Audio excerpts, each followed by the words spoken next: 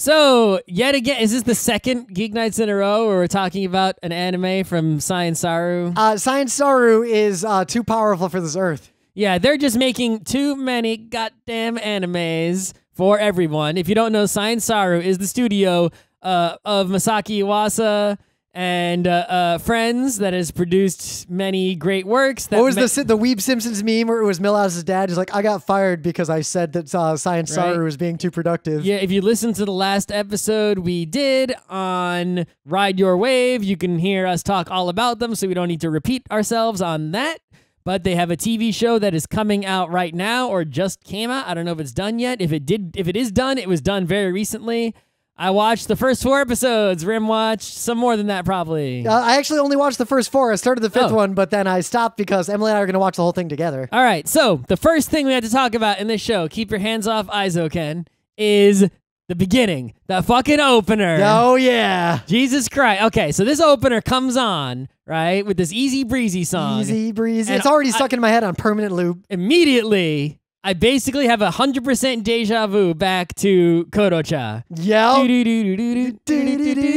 It's the same fucking song, and there's a dance, and it's a very similar dance. The song is like with the same instruments in the same key or whatever. I don't fucking know music theory. Yep, but it's the same goddamn song, the same chord progression, the same everything. And the opening itself, like the animation, is just great and weird and funny, and it gave me a lot of it gave me that feeling of a lot of the anime I really liked during anime club eras. Exactly. I mean, there is no guarantee that that a show that has a dance opener or closer will be a good show. Mahoromatic, for example, had the Mahoro Mambo as the closer. Not a great show, but the tradition is still long and good, right? As you got the Kodocha, I think is the oldest one I know of. Yep. Obviously the Hara Yukai is probably the biggest one. And now this is the new one, the Easy Breezy. So that's already, you turn this show on, you see Science Saru. It's like, that's good sign number 1. Then you see a dance as the opener, and you're like, that's good sign number 2. This is guaranteed good anime. I don't even need to tell you anything. I'm going home. And then the characters in the opener are goony and weird and move weird, and I got a lot of the vibe. It basically set off an instinct that has not set off for a long time. An instinct from back when we ran the RIT Anime Club. My brain said, we have to show this at the club. Oh, yeah. This show would have been one of those shows. So here's the summary of the plot of this show, right? So there is a high school, but it's sort of it's set much like Madoka Magica in a near future. Yeah, it's definitely a sort of the architecture and the geography of the high school is weird. Like there's water nearby. It seems like almost like a semi-fantastical anime town, right? Where it's like, the high school's in the town. It's not just like a high school separated from everything else. Yeah, like it's not Utena. Right, yeah. There's definitely town scenes and things like that. It's not all in the high school. But the architecture of the high school is strange. It has a lot of buildings. They're all stacked up vertically. It feels like near future, like post some climate change problems. Yeah, it's definitely unique in some ways. And there's a lot of environmental storytelling around that. Like just one random thing that I want to point out, like the schools, like the teachers in the school, their offices are clearly in what used to be a pool. Yep. Like specifically, they've turned this pool into office space. Yep. So anyway, then you've got the architecture is weird. The social environment of the school seems pretty typical Japanese high school with a little bit of anime craziness. Yep. It's not as crazy as some other animes out there where high school doesn't even happen and no one goes to class. Yep. Right? But it definitely feels like, you know what it feels like? Especially this episode where we saw the student council for the first time. It feels like the way it felt to be running clubs in a college or high school. It feels to me more like what you see in El Hazard, or even though the school scenes are brief, or which one? There's a lot of anime that could apply to. The one with the 3 witches? My Sky Tai? Yes, right? Where the school, it's still a high school environment, but it's just a little bit crazy. It's not Cromartie crazy. Nope. It's just like regular high school with a dash of Cromartie, like a little sprinkle. So there's a dash of crazy. There's a dash of like goon characters, like background idiots doing background idiot stuff. Like the club that was asking for the weird thing. Right. It's, you know what it's like? It's sort of like Studio Trigger with the witches. Little Witch Academia? Yes, only without the fantasy.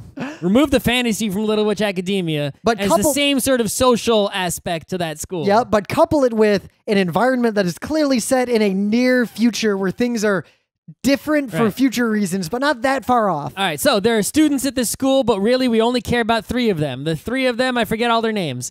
The main-ish one, because that's like the first one you're introduced to, even though they're all sort of equally main. They're all girls.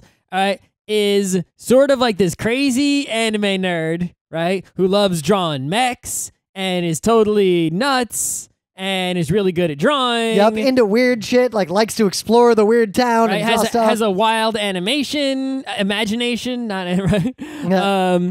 Right, and that's like the main character.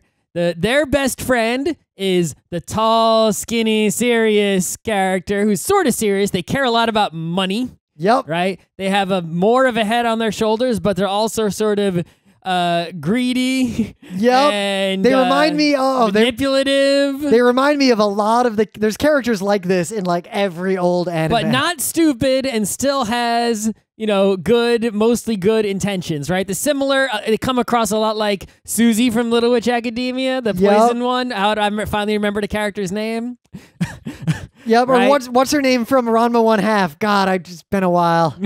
Feeling old here. We're the old men. Oh, who was the character in that show? Was that Tenchi Muyo?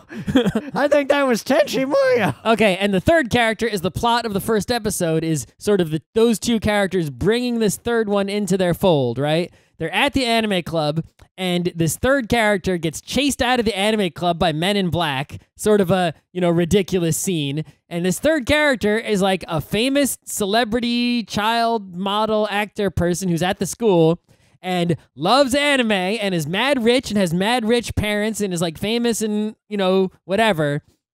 And they like anime a lot and they're good at drawing, but their parents don't want to let them join the anime club. So like their personal security guards who are like, taking care of them, came after them, right? You have to get them out of the anime club. Right. So these 2 other main characters who are at the anime club saw this and ended up through stuff ending up teaming up and making the 3-person team that forms the main 3 characters of the show. 2 artist animators and the level-headed and perfectly reasonable producer pulling it all together. Yes, the 3 friends, their relationship and their character aspects, right, perfectly match what's going on in an animation studio. One person represents the management, right, needing to get things done on time, needing money, needing to stay in budget, wanting to actually get shit done.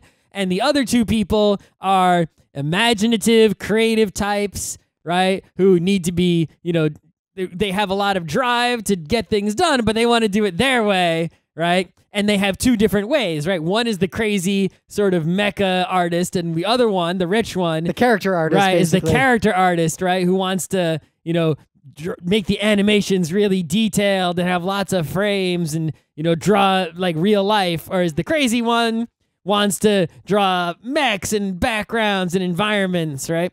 And basically the first 4 episodes, like the arc to get you started on the show, is just they form the club. There's club politics to form clubs. They work hard and they basically make their daikon animation. Right. They couldn't form an anime club because there was one, so they formed a film club. The anime club in the show is really just like our anime club. It was about watching anime. Yep. Their club is about producing anime. Right. So and their club is the Eizouken.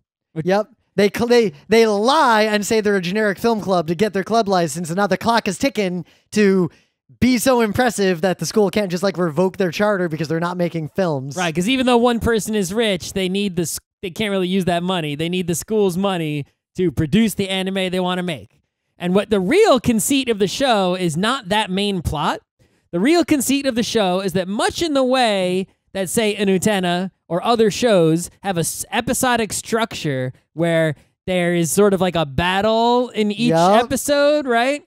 In this show, basically, in each episode, there is sort of a point at which the characters cross over into the animation that they are making, and it's all anime. You're watching an anime, you at home, the real person, right? But the anime that you're watching, those characters in their world, their world crosses over with the world of the animation that they're making or have already made, right? And that is sort of like the duel, right? That happens in each episode. Clearly representing on one hand, usually the third character being dragged into their like imagination and then kind of implicitly getting excited about the idea, even if they ostensibly aren't. But also other people being dragged in, right? And they're trying to demonstrate the power of like, this is what animation is, right? You're inflicting your imagination upon others, and you make it real for them with the power of many drawings. But coupled with like the actual, and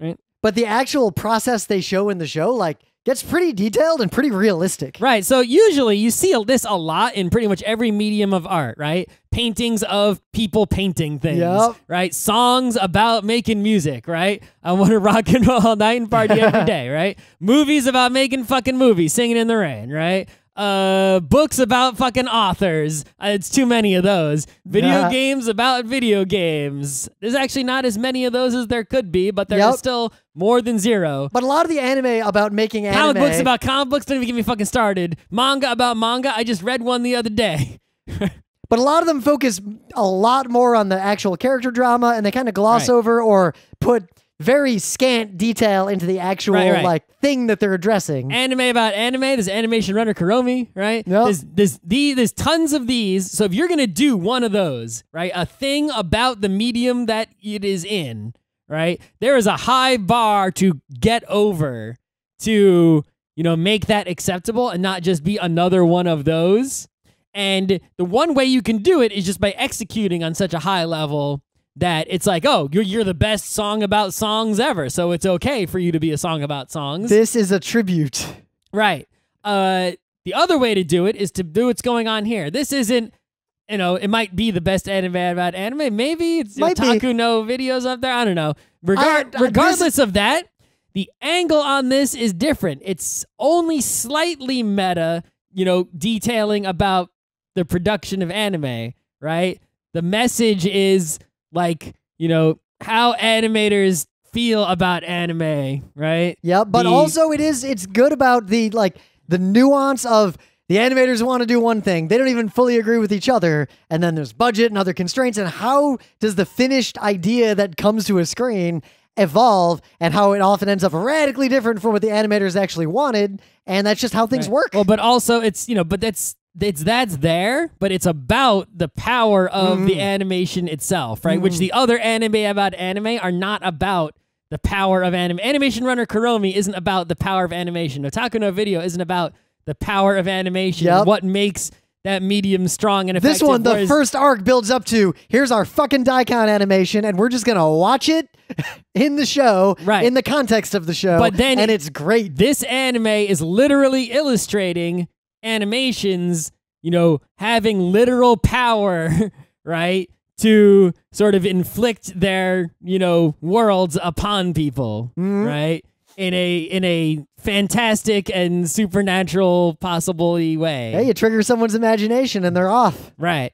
I am really enjoying watching the producer get sort of dragged into this nonsense reluctantly, but not as reluctantly. Like, they protest a lot, but they're kind of into it in the end.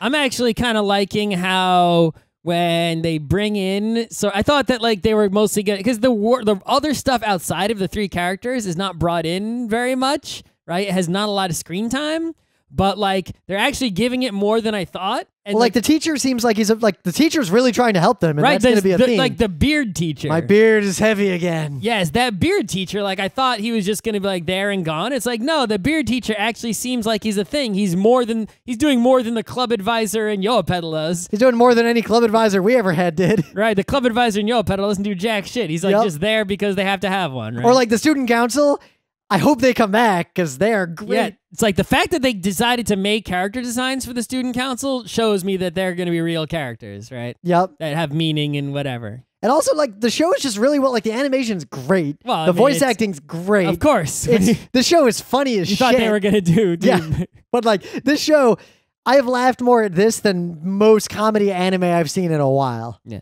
Like, but you can tell what's happening in this show is that the imaginations of the real animators working on it, right, through this mechanism that they have created, are able to take their completely crazy, out of context ideas and insert them into the show as the characters' ideas. Those characters then draw those ideas, which are then brought to life in the show, right? Not really brought to life, right? And so it's like, haha, we have created this structure whereby we can do all this crazy stuff that we want to do, and but pass it off as crazy stuff someone else wants to do, and then we get to draw what we want to draw. But like one of my favorite scenes, I think it's even in the second episode, is they do the whole like into the other anime world thing, and they draw all this stuff, and they're flying around, and then it zooms back out like very carefully to they're standing there, and they literally have one piece of paper with one image on it, just sitting on top of another piece of paper with another image, and all that in their imagination came from them looking at this one picture. Right, but another high school anime that say wanted to have a tank in it would have to be like, all right, well, their students are training for this war, right? Here, they can have one episode can have a tank, and the next episode can have, planes. The producer at one point's even like, look, we're cutting the plot. Just draw the tank and the machete girl. Yep. No plot. But it's like, the point is, every episode of this show going forward, they'll be able to draw whatever crazy shit they want, right? Whatever those characters are imagining and whatever they want to draw in their anime, right? The people who are making the show in real life can now draw all sorts of crazy stuff. They can draw some romance, they can draw some comedy, they can draw anything, because they've made the thing that's they've made a frame of these three characters and this school, and that frame is around a blank anime canvas because the characters are making an anime, and now they can just put whatever they want there episode to episode. But it helps that the three characters are just great. Like, they're really good, distinct, unique, quirky characters that I enjoy a lot. Despite being, characters you see in a lot of anime, right? They're done well. They're crooks, slightly so. They have a lot more subtle bits going on that make them much more complete than similar characters from other shows. Like the fact that the main girl, when she gets nervous, kind of talks like an old grandpa, and like things like that. The voice actor definitely is not what you would typically assign for a female high school girl character. Like, I'm into the show enough to where I'm just going to watch the whole thing. Like, I do not need any prompting to finish this show pretty quickly. No. It's not even all out yet. Nope. Oh, how many episodes is it going to be? I'm not sure, actually. I want to say it was like a typical 26-ish show. There are 11 out so far. Okay. I don't know how many there's going to be total. Yep, I don't know either. I've seen 4, so doesn't seem like a reason not to watch the rest. Yep, here. and episode 11 just came out 2 days ago. All right, so it's on Crunchyroll. It's probably on somewhere else too, but Crunchyroll seems like the place. If you haven't been watching a lot of anime lately, like, you could do worse to come back into anime by watching this. You're gonna be stuck at home. If you're really so bored and you really have nothing to do, that you're listening to fucking Geek Nights. Holy shit, what a waste of your time. You could have watched 1 or 2 episodes of this, and the time it took you to watch Geek Nights, mistakes were made. Go correct your mistakes now. You can watch them at the same time. Do not listen to another Geek Nights. Instead, watch this show.